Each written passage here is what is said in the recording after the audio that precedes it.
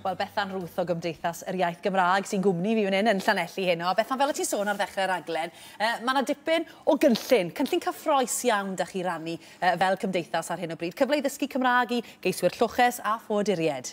Ie, yn sicr. Wel, da ni fel y Gymdeithas yn credu bod hawl i bawb i'r iaith a dim ots beth yw cefndir nhw.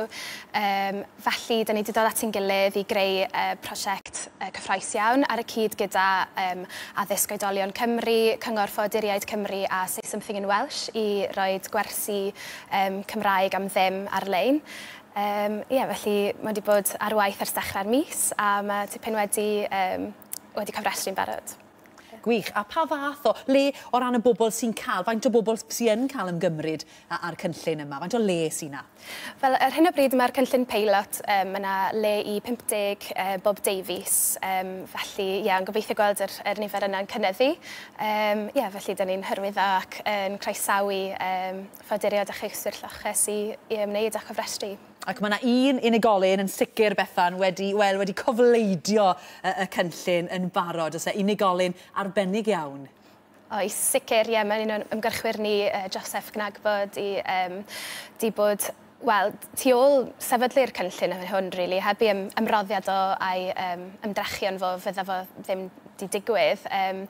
Felly, edrych ymlaen i cyfweliad fyna. Wel, wel, cyn i ti mynd yn bellach, fe ddalon ni lan gyda Joseph yn gynharach heddi. Dyma beth ydw fe i weid.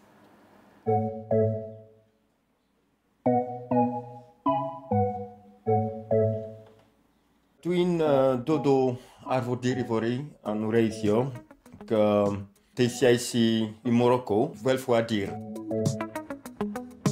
Doedd Morocco yn saff i fi, ac benderfynodd swyddfa gartref symud fi i Gymru. A 2017, dyna ffordd dwi wedi ymwedda Gymru. Mae pobl yn croeso gynnes ac mae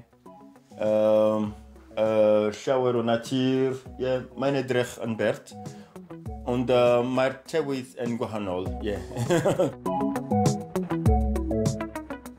Gwrddais i dyn oedd yn tutor o'r enw Matt Spry, oedd yn dechrau dysgu bobl, a oedd yn dechrau dysgu ffoaduriaid a cheiswyr llwches.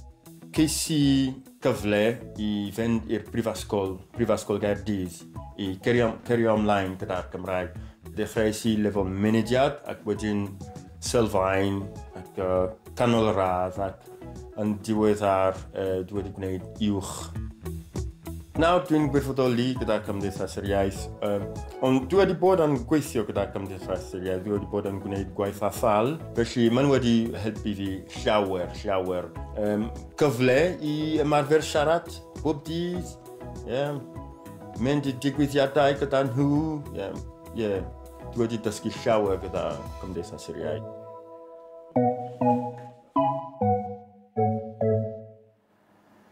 O, waw, Bethan, mae Cymraeg Joseph yn arbennig, yn dywe?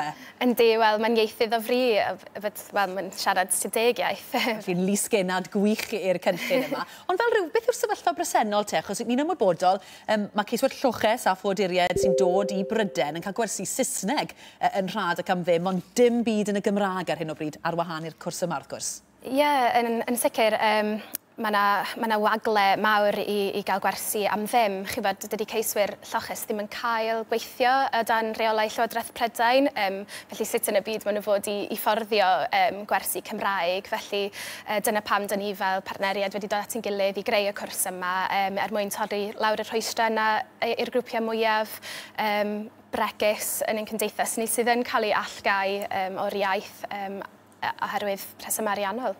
A sôn am torri'r rhwystrau, mae'n gwrs sy'n cael ei digwydd ar y we, ar-lein yn dywe, felly sy'n addas iawn yn y cyfnod anodd i ni yn ar hyn o bryd. Ydy, sicr, mae modd, mae'r cwrs i gyd ar-lein, ond mae yna hangouts a meet-ups ar-lein hefyd. Felly, gobeithio gweld yn mynd yn nerth a bod yna ddigwyddiadau mewn person yn cael ei gynnal hefyd. A mae dysgu iaith pam ti'n symud i wlad arall, mae rhyw deimlad o berthyn yn dywe. Alla i ddychmygu fel mae Joseph wedi brofi yn dywe, mae dysgu iaith y wlad mae nawr yn byw ynddi yn codi calon.